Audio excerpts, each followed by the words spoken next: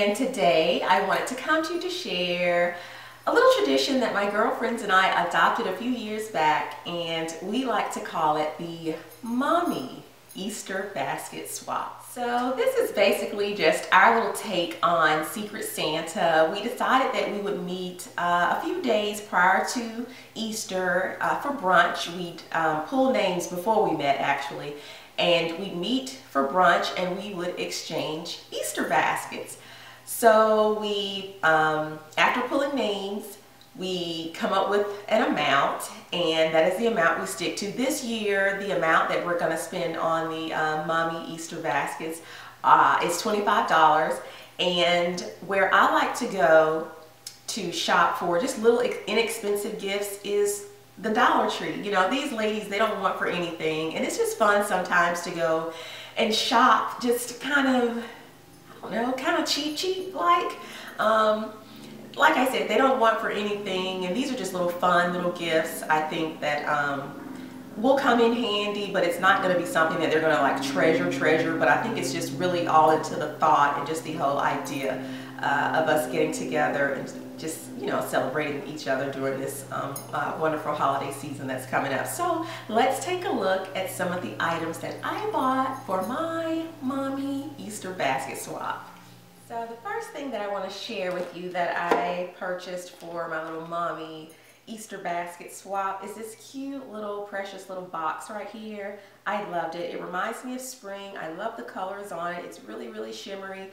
I am getting over a cold, and when I saw this, it just immediately perked me up. I am so over all of this cold weather. So I'm going to put a few of the items that I've purchased for her inside of this box. And so inside of the box will go, first off, these nail colors. I have pink, blue, and a dark purple. And again, all of this is from the Dollar Tree, so I really think she'll love those colors. Also going inside will be this pedicure brush, and I'll get it in there some kind of way. Also is this pedicure set. I love it. It's nice and blinged out and sparkly. You have clippers and files, so I think she'll enjoy that.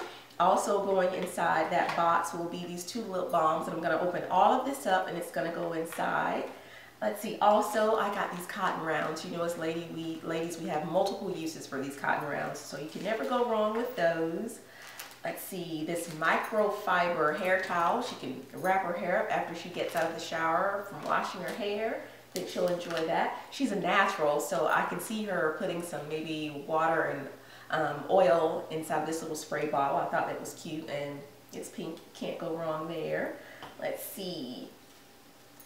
Let's see, a little pink bath sponge. And the particular lady's name that I drew, she loves to garden. She has a really lovely garden.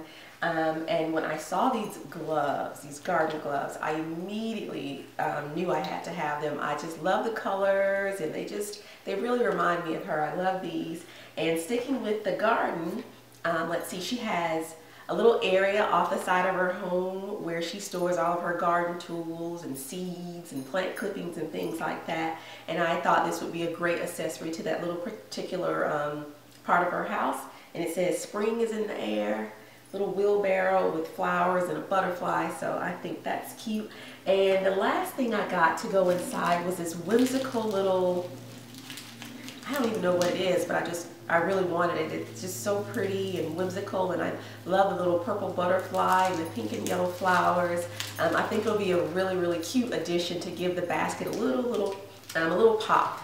And so everything is going to get bundled up and placed inside this little container that, again, she can reuse in her garden area. Possibly she can put her garden tools, those gloves, and any other little things that she uses in her garden in here. So it's going to be recyclable, and I'm going to put it all together with this pretty tissue paper, and I'll be right back to show you guys how I put it together.